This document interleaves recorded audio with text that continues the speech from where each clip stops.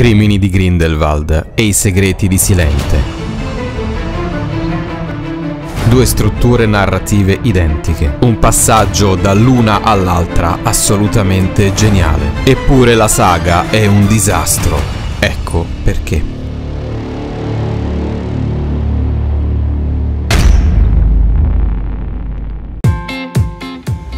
Iniziamo subito col dire che I Segreti di Silente è un film non classificabile. Non è possibile darne una valutazione per il semplice fatto che il film non c'è, non esiste. Perché la sua sceneggiatura di fatto non c'è, non esiste. Quando si scrive un film ci sono dei passaggi attraverso i quali si arriva al copione definitivo. Uno di questi passaggi si chiama scaletta. Molto intuitivamente altro non è che una lista, un elenco più o meno esteso di quelle che poi in fase di scrittura vera e propria del copione diverranno scene. I Segreti di Silente è di fatto la messa su pellicola di una scaletta, non di una sceneggiatura. Le scene veramente presenti all'interno del film sono rarissime, una ad esempio è quella in cui ci viene presentato il personaggio di Lally Hicks. Peraltro la scena in sé è abbastanza debole per il fine che si propone. È un po' come se noi andassimo al supermercato e cominciassimo a mettere nel carrello, non lo so, cioccolata fondente, farina 00, zucchero, burro, vaniglia, confettura di albicocche, panna fresca liquida. Poi con questo carrello ci avventurassimo verso la cassa e il cassiere, col quale abbiamo una certa confidenza, ci dicesse «Beato te che ti fai la sacher torte». Ora, supponendo che la nostra intenzione fosse stata quella di recarci al supermercato con la nostra lista della spesa per acquistare gli ingredienti della Sacher Torte, dobbiamo ammettere però che con quegli stessi ingredienti probabilmente potremmo farci anche altre cose, oppure non usarli tutti insieme, oppure riempire semplicemente degli spazi rimasti vuoti nella nostra dispensa. Ecco, I Segreti di Silente sono il carrello riempito dall'elenco fatto dagli sceneggiatori, la scaletta. E noi che abbiamo visto il film siamo il cassiere che, guardando quello che passa sul nastro della cassa, o meglio sul nastro della pellicola, intuiamo che probabilmente ci stiamo accingendo a vedere una Sacher Torte. Il problema vero però è che noi la torta non la vediamo.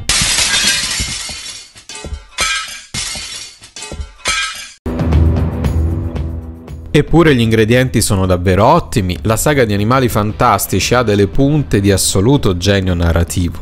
Ma allora cosa è successo? Iniziamo col dire da fan che J.K. Rowling, dopo aver apprezzato la saga di Harry Potter con annessi e connessi, il romanzo di narrativa generale Il seggio vacante, i 4 romanzi gialli firmati con lo pseudonimo di Robert Galbraith, il genio narrativo lo ha seriamente dimostrato. Perché questo elenco di opere così diversificate l'una dall'altra? Perché questa diversificazione è parte del problema, secondo noi. A questo bisogna aggiungere un aspetto. Tutta la costruzione del mondo magico, infatti, così come è stato creato e pensato, è assolutamente innovativa rispetto a qualsiasi altra costruzione di mondi creati dagli scrittori in precedenza. Il mondo creato dalla Rowling ha una peculiarità che gli altri mondi non hanno, ed è proprio questa peculiarità che ha fatto sì che Harry Potter esplodesse a livello planetario. Lo spiega Simone Regazzoni nel suo libro La filosofia di Harry Potter. È la tesi d'apertura del libro. C'è un dato che l'autore riprende. Nella prigione di Guantanamo, dopo il Corano, il libro più letto è Il prigioniero di Azkaban. E non è assolutamente un caso. Questo la dice lunga su quello che è il fondamento innovativo e assolutamente immanente anche rispetto alla situazione che l'Occidente sta vivendo. Nel mondo creato dalla Rowling c'è qualcosa che va a riempire, a colmare un bisogno intrinseco rispetto a un qualcosa che la società occidentale rischiava di perdere prima, ha poi perso e oramai definitivamente accantonato. Quanto costruito dalla Rowling poggia su una parola molto, molto semplice, una preposizione semplice, ed è la preposizione tra. Basti pensare a due cose. La prima, che l'espresso per Hogwarts si trova tra il binario 9 e il binario 10. La seconda che la casa della famiglia Black in Grindelwald Place si trova tra il numero 10 e il numero 13 ed è visibile solo all'ordine della Fenice. Il motivo che va al di là degli aspetti tecnico-narrativi della debacle della saga di Animali Fantastici è che rispetto a quella di Harry Potter ha qualcosa in più, cioè sposta decisamente in avanti fino al limite massimo quel tra che è stato fondato nella saga di Harry. Come spiega Regazzoni, il mondo magico della Rowling non è un mondo che risiede nella fantasia del lettore, ma è un mondo immanente, cioè realmente presente nel mondo reale. Il suo essere tra un qualcosa e un altro indica proprio il fatto di esserci. Il tra indica il fatto che è invisibile, ma che c'è, è realmente presente nel mondo reale. E in Animali Fantastici questo essere tra è ancora più spinto rispetto alla saga di Harry Potter. Dicevamo della struttura narrativa della saga di Animali Fantastici. Quello che dobbiamo fare è andare a cercare qual è il pavimento sopra il quale tutta la struttura si regge. Questo pavimento lo troviamo all'inizio del secondo capitolo, cioè I Crimini di Grindelwald. Qui abbiamo la comprensione di quella che è tutta la struttura di tutta la saga di Animali Fantastici ed è una struttura assolutamente geniale. Dobbiamo per forza partire dall'analisi dei crimini di Grindelwald per poi passare ai segreti di Silente, altrimenti non capiamo bene il disastro che c'è sotto. Questo perché la struttura di entrambi i film è la stessa e quindi gli stessi medesimi identici problemi. Attenzione, la struttura è la stessa, non gli elementi posti sopra la struttura. Diremo di più, il passaggio da una struttura all'altra è decisamente geniale ed è veramente un peccato vedere buttato via un tale materiale diegetico che poteva dare veramente vita a un capolavoro. Probabilmente c'è bisogno di un regista differente, come dicono molti, probabilmente c'è bisogno di affiancare alla Rowling sceneggiatori con la S maiuscola, probabilmente c'è bisogno anche di una produzione differente. Vero è che è stato buttato letteralmente alle ortiche qualcosa di molto molto prezioso anche e soprattutto a livello metaforico. Allora andiamo all'inizio dei crimini di Grindelwald, esattamente al minuto 18 e 15, la scena che nello screenplay che è stato pubblicato è identificata come scena 29.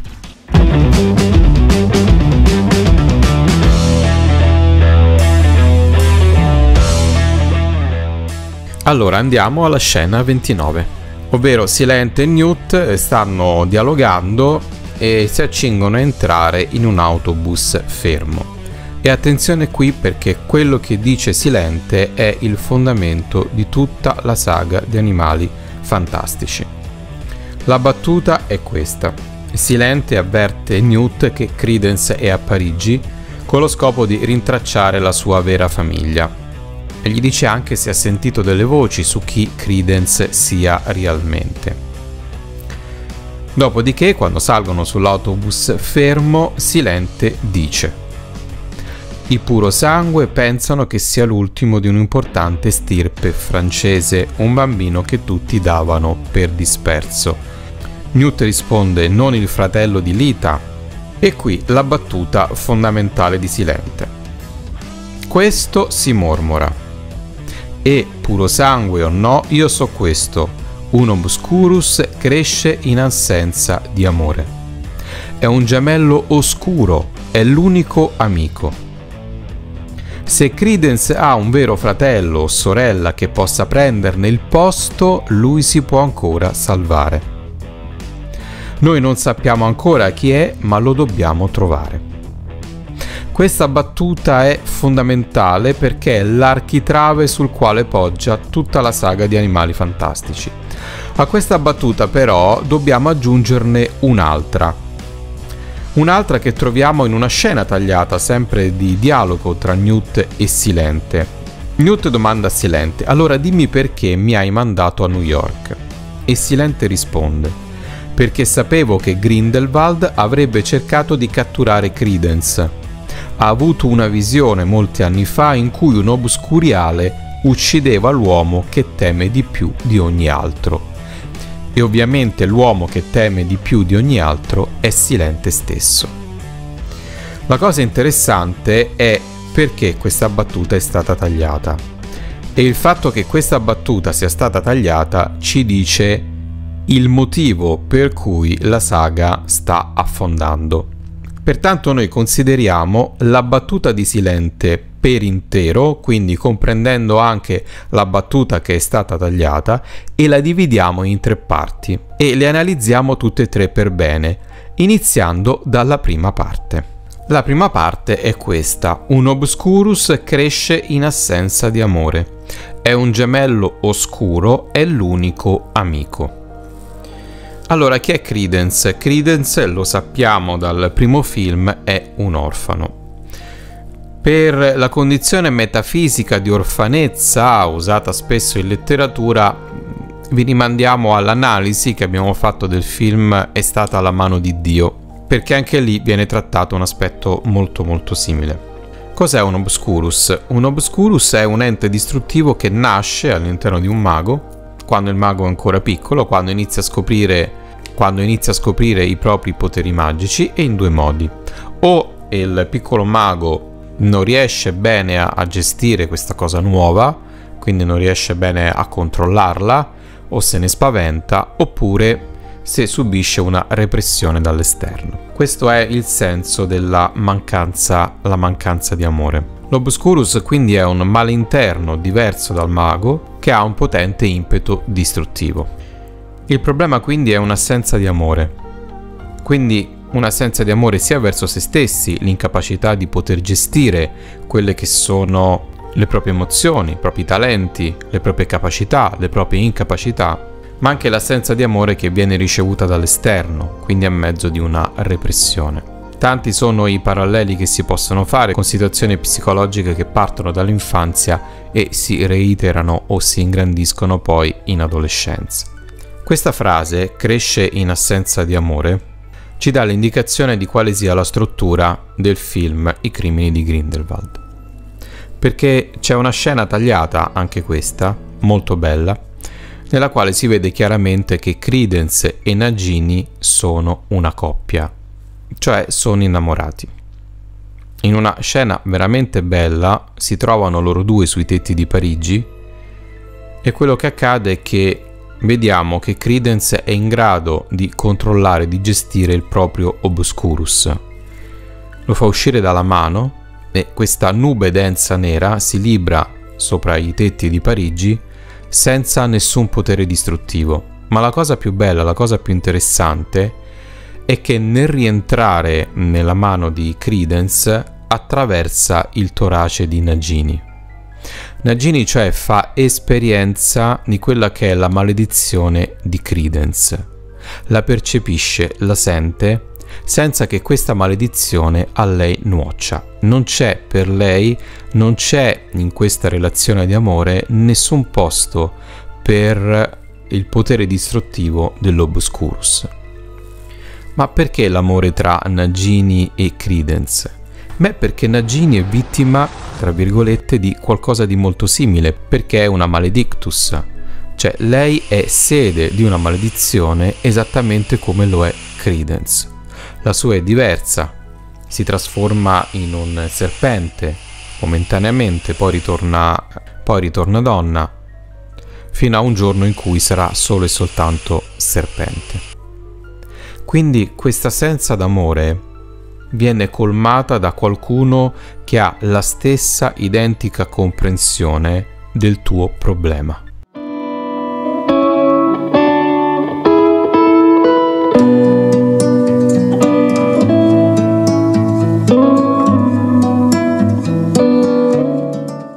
Vivendo Nagini una maledizione simile, comunque una maledizione così come la vive Credence, può amare Credence e viceversa Credence può amare Nagini. Non solo, ma il fare l'esperienza della sofferenza dell'altro lo si può fare perché questo riempimento dell'assenza di amore avviene per empatia, cioè è un amore che comprende, cioè prende con sé quello che è il problema effettivo dell'altro quello che è il sentire negativo dell'altro, al punto tale che riesce a farsene attraversare senza esserne colpito.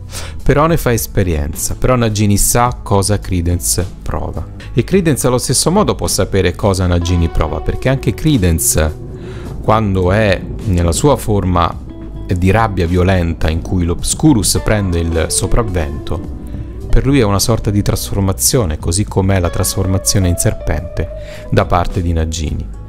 E sono entrambi fenomeni da baraccone per la società, perché sono nel circo. C'è un'altra scena tagliata nella quale si vede come Credence, leggendo una locandina del circo, prende conoscenza di questo circo. Lo intravede come un suo luogo, perché anche il circo è uno dei tanti luoghi del tra. Ecco, questo è il fondamento strutturale dei Crimini di Grindelwald, cioè l'amore di coppia, ma l'amore di coppia empatico, l'amore di coppia che è capace di prendere con sé, quindi comprendere quello che è la parte negativa dell'altro. E questa coppia, la coppia che noi troviamo nella scena tagliata sui tetti di Parigi, dall'alto fa da specchio, da riflesso alle altre coppie che sono all'interno del film.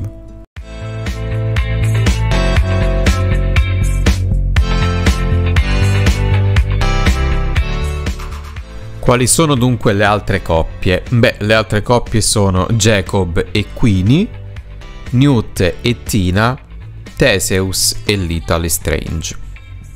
A queste bisogna aggiungere una sorta di triangolo che è molto importante e che ritroveremo, ed è il triangolo tra Theseus, Lita e Newt. Ognuna di queste coppie ha un obscurus che deve affrontare. Proiezione dell'obscurus che c'è tra la coppia principe di questo capitolo, cioè Credence e Nagini. Proviamo ad analizzare la prima coppia, quindi Jacob e Queenie. Beh, l'obscurus che devono affrontare loro due è il fatto di non poter sposarsi, stando a quelle che sono le regole.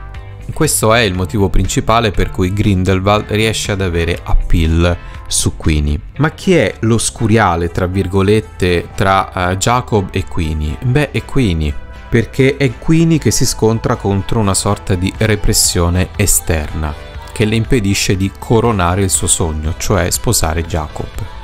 Attenzione, perché qui sta il fondamento per il quale poi nei Segreti di Silente Jacob verrà riconosciuto come colui che ha la pienezza di cuore, a differenza di Silente che avrà la purezza di cuore. Quindi si deve scontrare con questa repressione che le impedisce di coronare il suo sogno. E questo genera il fatto di approcciarsi a Grindelwald e quindi ai piani di Grindelwald. E la parte di Queenie, che non accetta la regola, lo faccia con l'istinto di un obscurus, motivo per il quale si schiera dalla parte di Grindelwald. La cosa interessante è proprio questo. L'obscurus di Queenie è quello di ottenere comunque ciò che vuole, anche se quello che vuole va in contraddizione con il modo, il mezzo con cui ottenerlo. Cioè avere ciò che in realtà lei già ha, quindi l'amore di Jacob, ma non ha Jacob. Quindi Queenie deve possedere la libertà di Jacob. Non è un caso quindi che all'inizio del film, quando i due appaiono presentandosi a Newt, Jacob sia sotto l'effetto di un incantesimo da parte di Queenie. E allora perché Jacob viene definito come pienezza di cuore?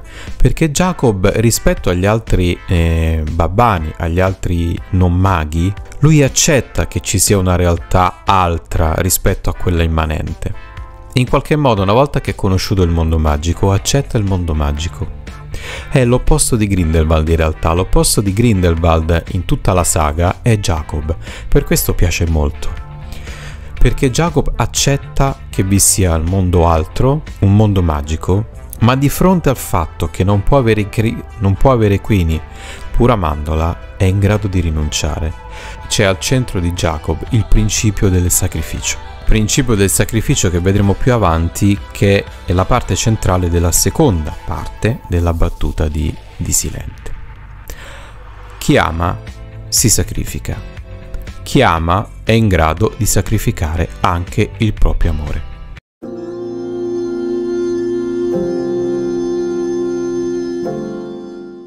Per questo verrà definito nei Segreti di Silente colui che è pieno di cuore, perché non c'è spazio all'interno di se stesso di nessun tipo di obscurus. Vedremo poi la differenza con Silente, che sarà puro di cuore, che è diverso. Andiamo a vedere l'altra coppia. L'altra coppia è Newt e Tina. Qual è l'obscurus in questo caso? Sorpresa nelle sorprese, ma qui l'obscurus è posseduto da Newt.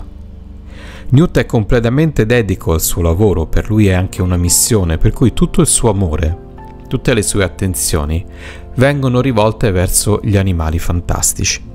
Tant'è che non si accorge neanche che un'altra persona è innamorata di lui, e cioè la sua assistente. Qual è allora il compito di Tina? Qual è il compito di Jacob? Qual è il compito di Nagini? Il compito loro è quindi di comprendere la parte obscuriale, la parte dell'obscurus dell'altro, per guarirlo. Questo è il senso di questo capitolo della saga.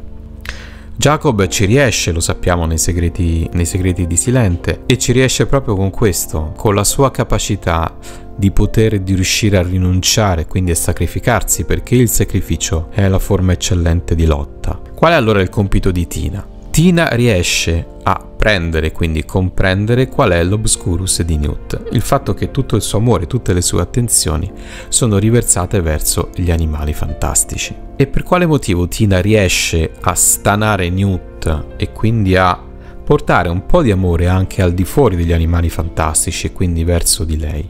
Beh, Newt comincia ad avere dei sentimenti e decide in qualche modo di confidarsi con Jacob e di dire a Tina che lei ha gli occhi di una salamandra, e Jacob giustamente gli dice: no, guarda, meglio che non dici niente, cambiamo il copione perché questa cosa non va tanto bene.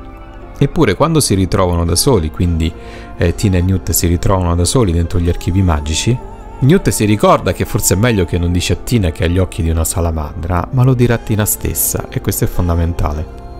Tina, anche leggendo degli animali fantastici, rimane colpita dalla caratteristica degli occhi della salamandra. E sarà Tina stessa a continuare la frase di Newt, che si interrompe ricordando il monito di Jacob: ha gli occhi di una salamandra. With you, I can be sad with you. Just take my hand. La comprensione di quello che Newt prova, di quello che è la passione, la missione, il lavoro in qualche modo di Newt, riesce a spostare quell'amore di Newt, parte di quell'amore di Newt, su Tina.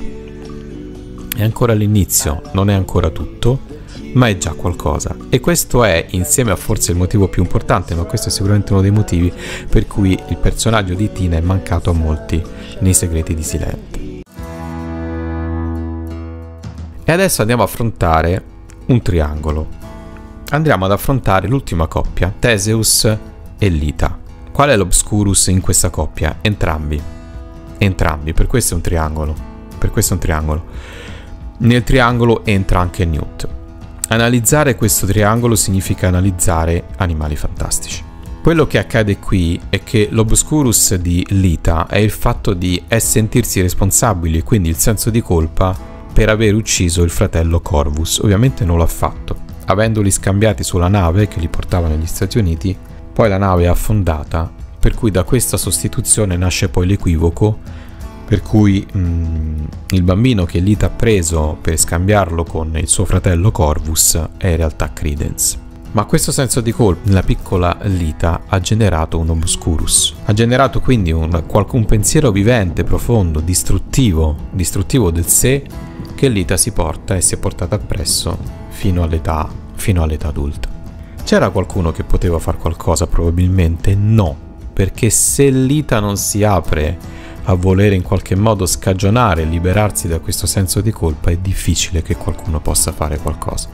Però ai tempi di Hogwarts, e qui il film ci dà il flashback, ai tempi di Hogwarts Lita sentiva qualcosa di particolare per Newt. Ma da dove nasce questo sentimento? nasce dalla scena che vediamo. Newt sta facendo, e qui il parallelo è interessante, quello che Credence fa nel film, cioè si prende cura di un pulcino, di un piccolino, ed è un piccolino di corvo, perché sotto questo triangolo ce n'è un altro, c'è il triangolo tra Newt, tra Credence e tra Lita.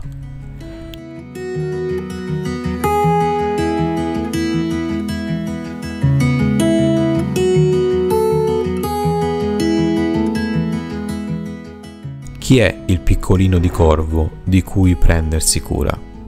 È proprio Lita Lestrange. Colei cioè che ha chiuso nel suo cuore un senso di colpa talmente forte e talmente dirompente da poter essere distruttivo. Lita vede che Newt si preoccupa molto di accudire questo pulcino e la relazione pertanto si interrompe lì, non va avanti. Lita non è Tina, non riesce a scardinare Newt da questa forma di accudimento, perché lei non riesce a essere il pulcino da accudire. Newt prova una volta e consegna il piccolo di corvo che sta male nelle mani di Lita. E il messaggio è: sei tu. Prova una seconda volta e consegna nelle mani di Lita il piccolo Pickett, che si fa avvicinare solo da chi si fida. Il messaggio è: occorre fiducia. Il suo senso di colpa è talmente forte, è talmente ingombrante, è talmente distruttivo, che è come se dicesse a se stessa e agli altri: nessuno può accudirmi, così come Newt accudisce questo pulcino di corvo.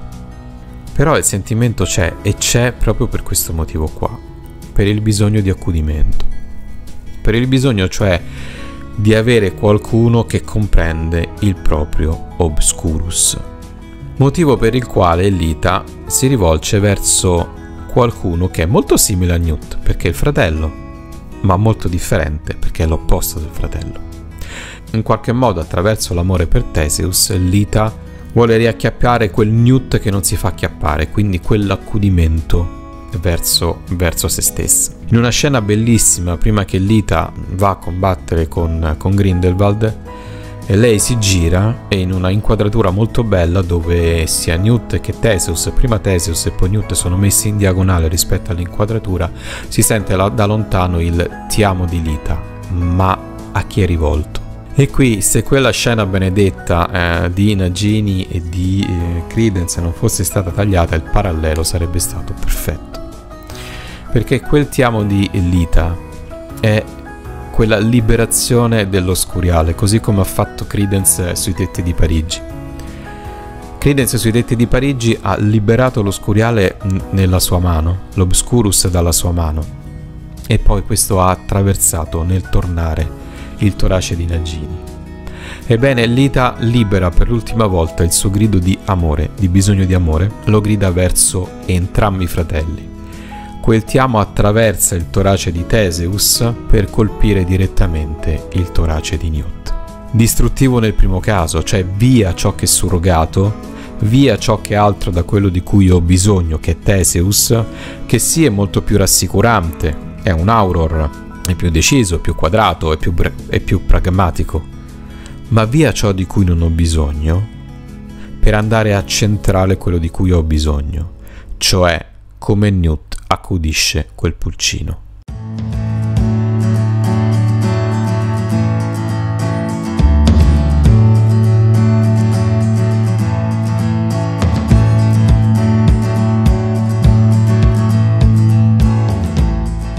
Il sacrificio di Lita fa da ponte tra la prima parte e la seconda della battuta di Silente. Un obscurus è un gemello oscuro, è l'unico amico. In Lita il suo obscurus veramente era l'unico amico, l'unico in grado di restituirgli, nel senso proprio letterale, cioè di metterle sempre davanti agli occhi, la mancanza d'amore che l'ha colpita e dalla quale ha accettato di farsi colpire. La stessa cosa è per Credence, per il quale Silente dice: se Credence ha un vero fratello o sorella che possa prenderne il posto, lui si può ancora salvare.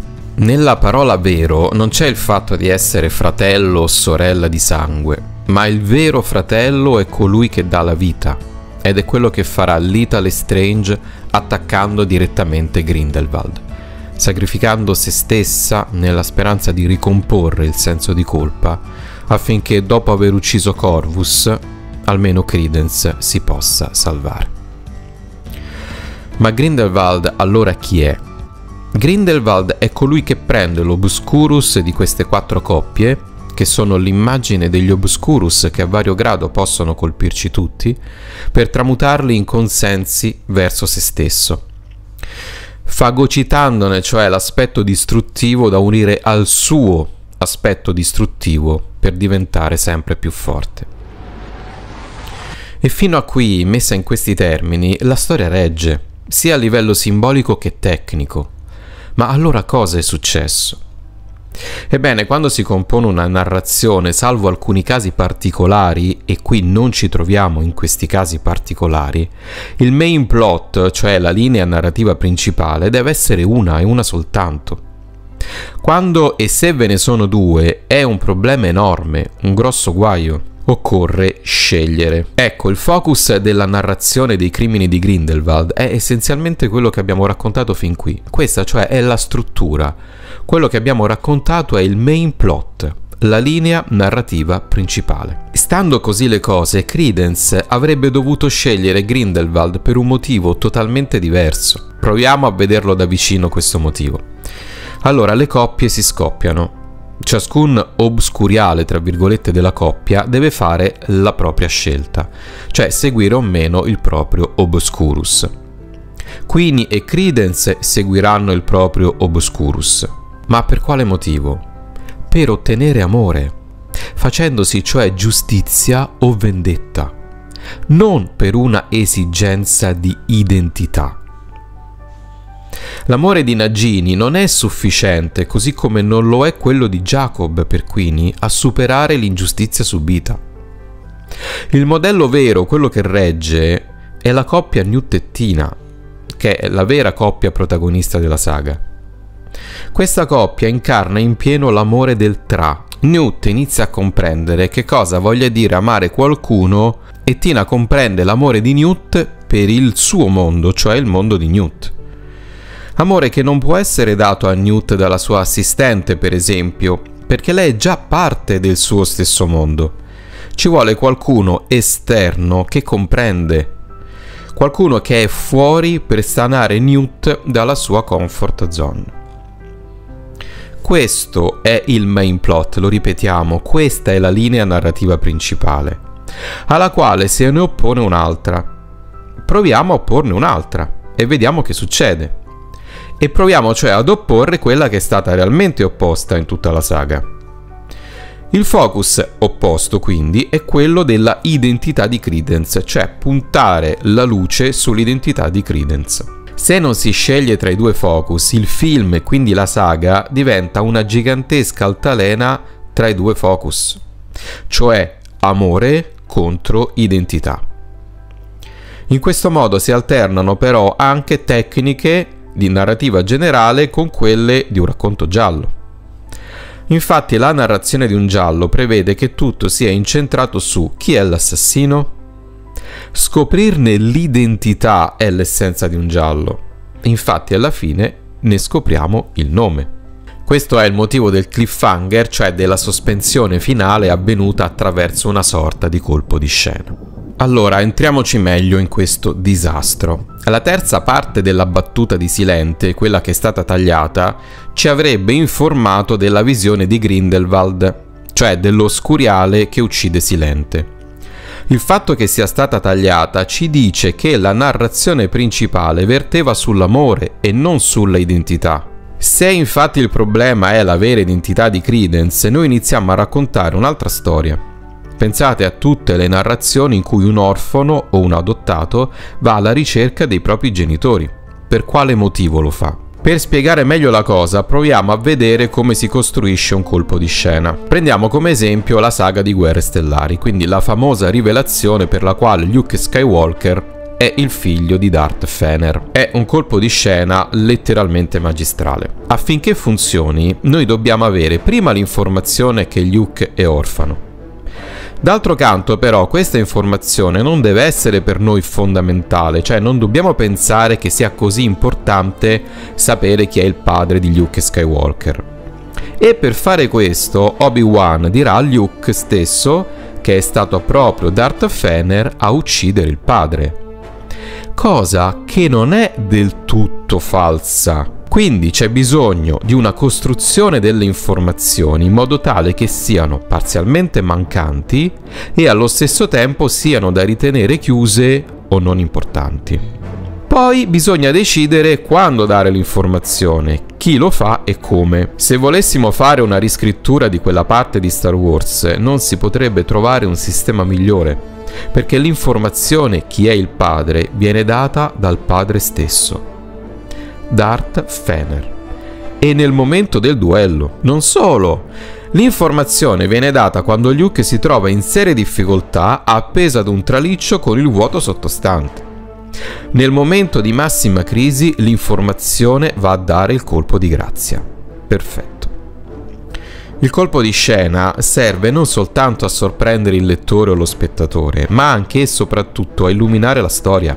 Il senso del colpo di scena è quello di gettare una luce interpretativa che copre di nuovo significato tutti i significanti che sono stati seminati dallo scrittore fino a quel momento. Nel caso invece dei Crimini di Grindelwald ci troviamo di fronte a qualcosa di completamente diverso.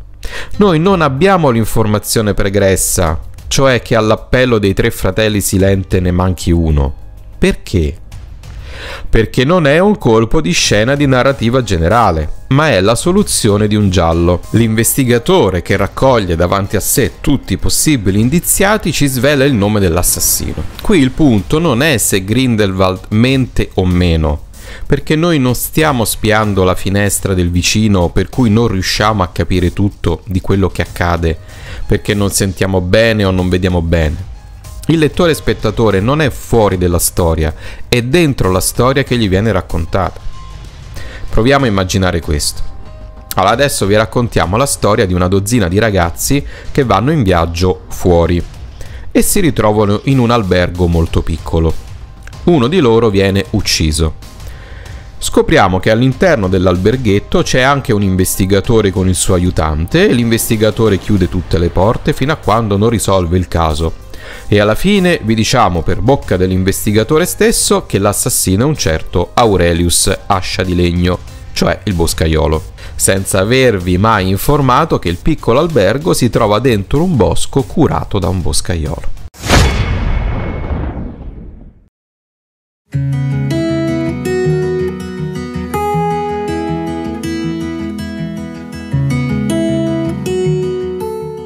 Il problema è stato dare un nome preciso a Credence, cioè Aurelius Silente. Questo fa pensare che si tratti della tecnica di un giallo, è un po' come se Robert Galbraith avesse preso le redini della storia al posto di J.K. Rowling. Tagliare quindi le 2 scene che abbiamo visto in precedenza è indicativo dell'incertezza su dove puntare il focus dell'intera narrazione, alla fine intersecandoli entrambe. Si poteva risolvere la cosa anche confondendo i focus? Sì, non è ottimale, ma si poteva. Bastava non dare il nome esatto. Magari in una scena in cui Grindelwald, parlando con Queenie, ascoltato segretamente da Credence, rivela che Credence stesso fa parte della famiglia dei Silente. Stop. In definitiva, se è la ricerca di identità che pesa sulla scelta di Credence, questa scelta doveva pesare in virtù di sapere di essere stato rifiutato dai Silente. Questo poteva sganciarlo da Nagini verso Grindelwald, facendo così diventare la ricerca di identità la linea B della narrazione e non l'ennesimo focus principale. Nei I Segreti di Silente il problema del doppio focus purtroppo rimane. La struttura dei Crimini di Grindelwald regge sul triangolo Theseus-Lita-Newt. Se noi lo visualizziamo, una volta che muore Lita, ci troviamo con i 2 fratelli, Theseus e Newt. Questo è il passaggio veramente geniale tra il capitolo secondo e il capitolo terzo della saga. Usare la stessa medesima struttura delle coppie, sostituendole però con le coppie di fratelli. Il sacrificio di Lita fa sì che spariscano le coppie innamorate, tranne quella di Newt e Tina che fa da perno.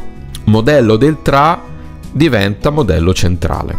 I Segreti di Silente, infatti, si apre non a caso con un sacrificio, quello di uno dei due Cilin gemelli.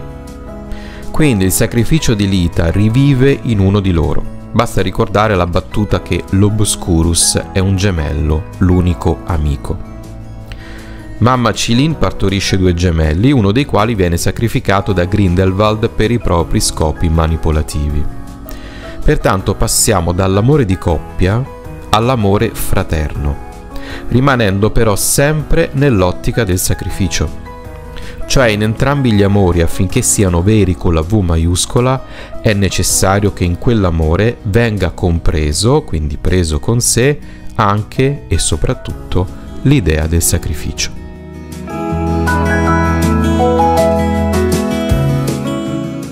E allora vediamo le coppie di fratelli.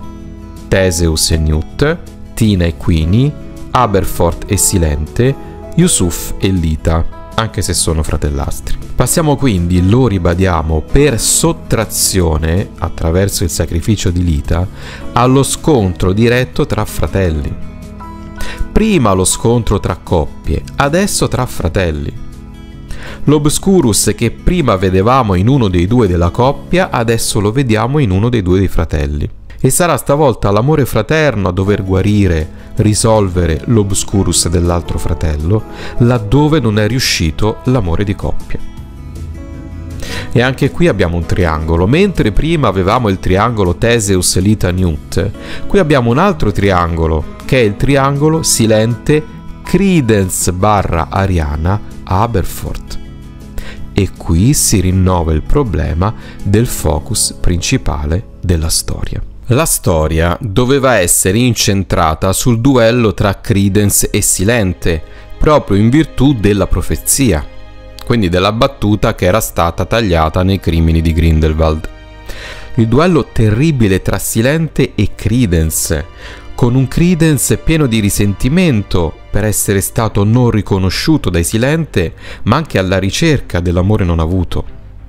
È terribile per due motivi. Il primo perché la profezia chiaramente diceva che un obscuriale sarebbe riuscito a distruggere Silente.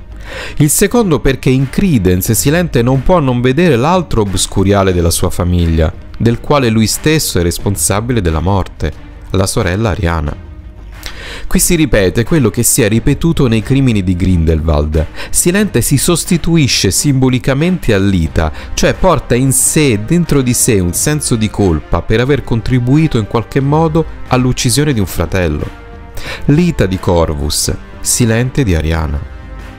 Nel duello sarebbe dovuto intervenire anche Aberforth, così come è accaduto nel combattimento nel quale è rimasta uccisa Ariana, con la rivelazione magari e però che Credence è suo figlio, per scoprire poi che la profezia era incompleta per un qualche motivo X, perché Silente non muore. E questa relazione tra fratelli, quindi tra Albus e Aberforth, avendo dinanzi a sé una sorta di reincarnazione di Ariana, quindi un obscuriale che per giunta è il figlio di Aberforth stesso, avrebbe potuto innescare tantissimi significati, per cui la battuta che abbiamo alla fine, combattere ma per proteggere, sarebbe stata perfetta. Difendersi da Credence per non esserne uccisi, ma al tempo stesso riconvertire l'obscuriale, e quindi riuscire a prendere con sé quell'obscurus di odio e attraverso un'azione di perdono da parte di Credence e di perdono da parte di Aberforth ricomporre così un assetto familiare che era stato incrinato dalla morte di Ariana. Il triangolo dell'amore di coppia centrato su Lita sarebbe stato sostituito dal triangolo dell'amore fraterno e filiale, il cui centro sarebbe stato Silente. Sarebbe stata una bomba.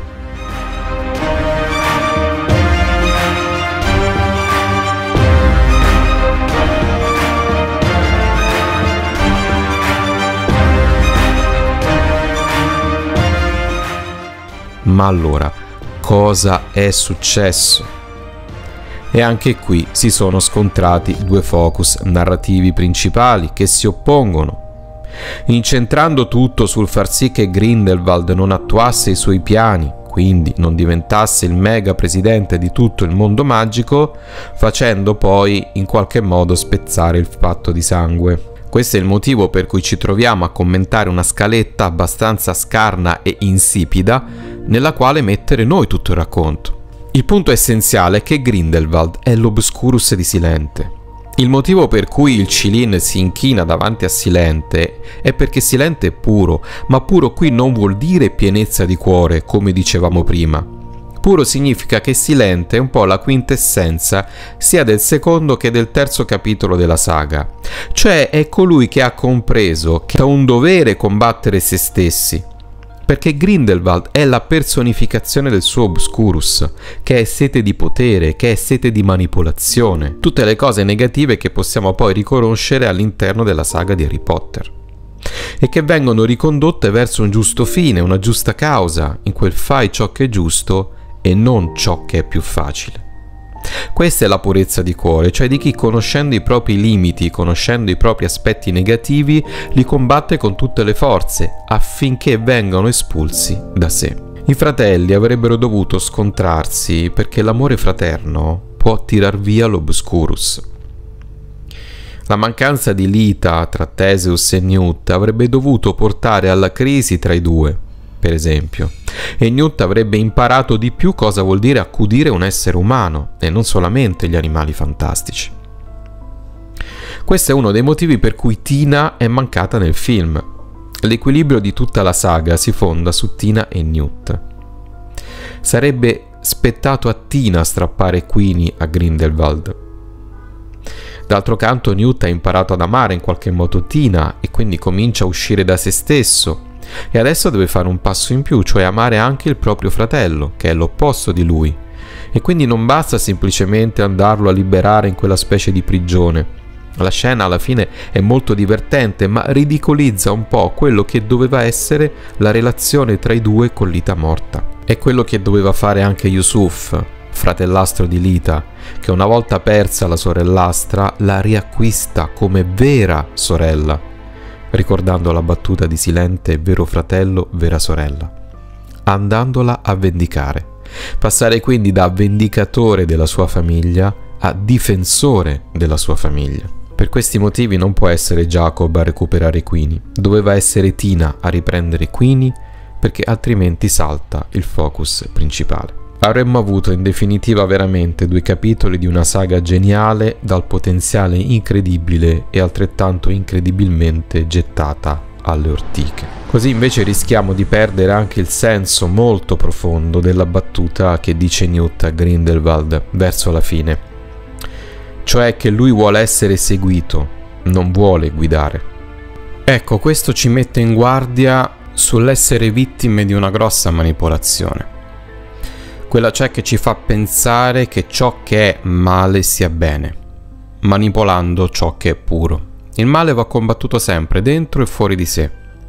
Ecco, fare ciò che è giusto rispetto a ciò che è facile è proprio questo. Cioè il fatto che spesso, nella maggior parte dei casi, ci teniamo il nostro proprio personale obscurus. Nell'atto di manipolazione di Grindelwald ci viene detto che troppo spesso pensiamo di essere liberi e in realtà non ci accorgiamo che non lo siamo per niente.